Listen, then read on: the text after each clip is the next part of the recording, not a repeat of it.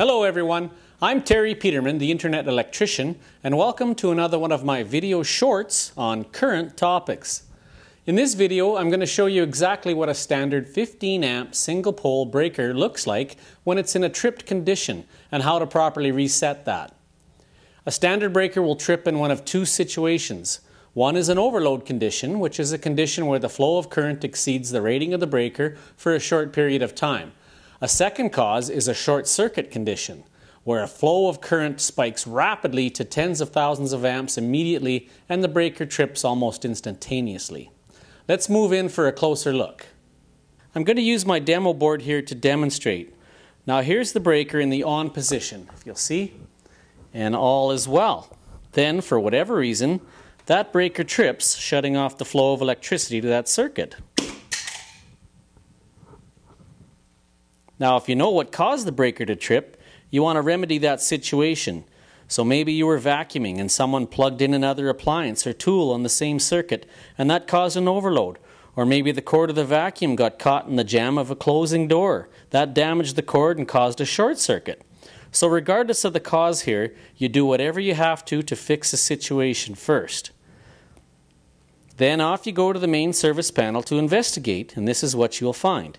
You'll see here the breaker handle in question is in the tripped position. It's in the middle spot, not on, not off. Now if I try to push it back to the on position, it's not going to stay. It just bounces back to the tripped position. What you need to do here is push it firmly to the off position, and you should hear or feel a click. And that tells you that the mechanism inside is reset. There it clicked firmly to the off position and back to the on. Now if you haven't removed the condition that caused that, especially a short circuit condition, that breaker will immediately trip again, and you might even see a flash or a spark or hear a snap when the breaker trips. You'll see there's different types of breakers here in your panel. There's the single pole, as we just showed you. Single pole's up here. That's a single pole full size 30.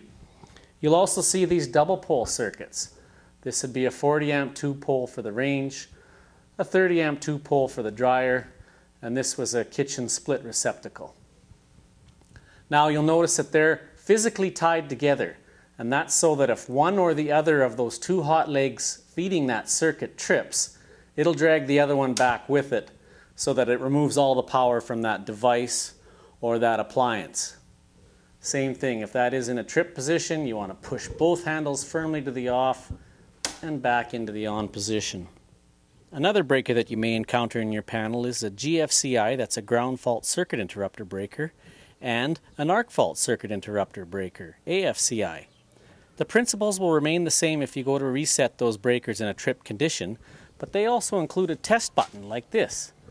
That test button tests the circuitry to ensure that your breaker is functioning as it should due to the internal circuitry that causes it to trip in either an arc fault situation or a ground fault situation. So these should be tested at least monthly, but again, principles are the same. Push the test button, that goes into the partway position, and in order to reset that, you must fully pull it to the off position till it snaps, and then back into the on.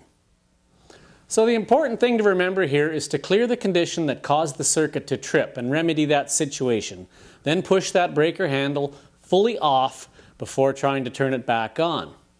For a full explanation of all types of breakers and their functions, a most detailed and easy to understand explanation and animated demonstration can be found on the best electrical education tool available anywhere.